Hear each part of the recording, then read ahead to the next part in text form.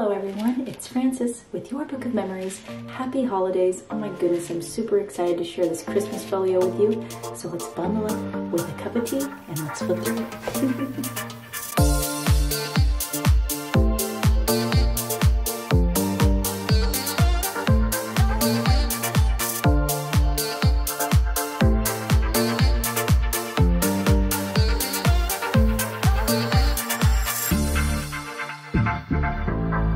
Welcome back, friends. Thank you so much for joining me for this quick project share. I am just so super excited about this one. I did use Christmas themed paper this time by Carta. So Hello Christmas, we have cut aparts pages and a cardstock sticker sheet. It came together so simply, and you know what? It only took one paper pack. So that's so exciting. This can make an excellent gift for the holidays, and I'm just so excited. So right here on the front cover, I do have a couple stickers from the sticker sheet, and as you saw in the intro, we do have this fantastic acetate and some iridescent accents right there. And I just thought that was so super fun. If you've never made one of these before, or even a mini album or folio, these are ones you can do. And I'm unbelievably amazed. Right here is a front pocket, right on the front, okay? And we've got whatever you want to put in there. I mean, you could stuff some pictures, tags, sentiments of your choice, and it just kind of has this little fun element on the back as well.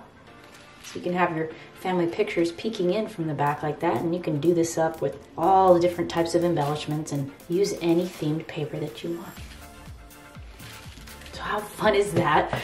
And I do have the entire class, and I'll leave it as a link down in the description. This is called my window trifold folio, and it just opens right up with a magnetic closure, and I show you how to hide those magnets so they're nice and flush and that your project lays nice and flat.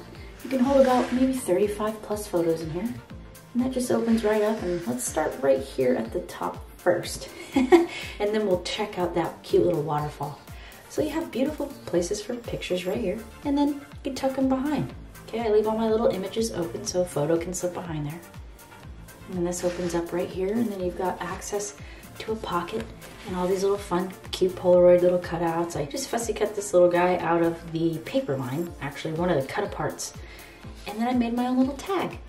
You can journal about what you did, where you're going, or whatever it is that you guys are doing this holiday season. So this is so exciting. I've also got like a cute little booklet in here, and I just stuck a little sticker right there. And there's the back. And the inside has a couple more stickers, places for pictures. Easy. And then we have this super cool angle pocket right here. It adds like a really unique, awesome look to this book, and it's just so much fun. And as you can see, I kind of went crazy with my little chalk markers right there. And you can stick as many or as few inserts in these pockets as you'd like. Again, a couple more spots for photos right there. I love the little reindeer, oh my goodness. This opens up again, and then you got this really cool file folder style acetate pocket. Right there, you can't miss the acetate. It's way too cute and shiny. And a couple more little tags. I just tied a little bit of crochet yarn at the top. Merry everything and happy always. Love this wreath paper in the back. Great places for a nice big 4x6 picture, no cropping necessary. We have an awesome little recipe card from the paper collection as well, and tons of journaling space in here. You can customize how many tags you want in your book. You're the creator. And oh my goodness, look at that. You can even make one of those spots. A little journaling here and maybe just a picture there. That's what I did on my last one.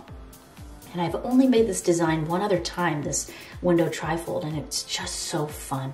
We've got a couple little mittens and a couple presents right there. I fussy cut that right out of the cut aparts pages, these two images here. And I open that right up and reveals the back.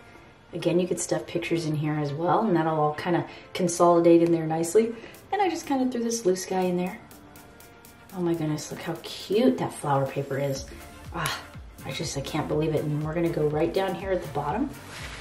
And then you got this cute little waterfall. This little band opens up. I got a little cluster of stickers right here. And then this actually has a little pocket so you can remove or add whatever photo or sentiment in there that you'd like. And then of course, waterfalls flip up. You guessed it. You can put pictures here or journal. Switch it up in any order you'd like.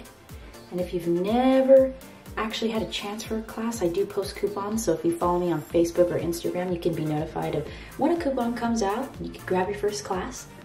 And also, if you want to know what my classes look like and how the teaching style flows. I'll be playing a class trailer right after this walkthrough. And oh my goodness, I had so much fun creating this. I want to thank everyone for all your love and support. And I wouldn't be who I am today without all of you. And it's just so much fun. I mean, join the Facebook group if you haven't already. We have about 630 of us sharing amongst each other all the different YBM projects. And I'm just so super excited. So I can't wait to see your holiday projects and anything else it is that you're making. Peace, much love, and I'll see you next time. Bye. Hello, my friend, and thank you again so much for joining me. Welcome to the Window Trifold Folio tutorial. I am so thrilled and excited to be here with you. The supplies I'll be using to create this cute little folio will be my scoreboard. I have some long shear Tim Holtz scissors as well as the short ones, and I'll show you what the use for that would be. I found this super cool chalk marker from the Dollar Tree, so I'm going to go ahead and try it out. And 1 to 2 sheets of 12 by 12 cardstock. Okay, this is also heavyweight. When we first met, so I absolutely love this paper line. I'm going to go ahead and flip through it for you. Here's this design, and I love the floral on the back of that. Looks like this. And the back of this beautiful cloud paper is this one. Let's get out our chipboard pieces. I'd like to first show you that there is a bendy side and a stiff side to chipboard. So I'm just going to go on one side of each chipboard piece because this is what's going to be stuck down onto our cover wrap, and I'll come back and burnish those in a minute. And what we want is this to be nice and straight and this come down at an angle. Okay, so we're going to go ahead and line up the 7 1/16 inch side along the top, and again, let's make it a pocket. Folding toward the bumpy side of every single score mark. On every single one of these pieces, I'm going to be on the mountain side. Right here, I'm going to have to flatten my piece down on the work surface. Let's focus on bottom right corner, right here. Should fit beautifully in between the edge of this flat and the score mark right there. Let's cut out our G's, 2 pieces, 5 inches by 4 3/4.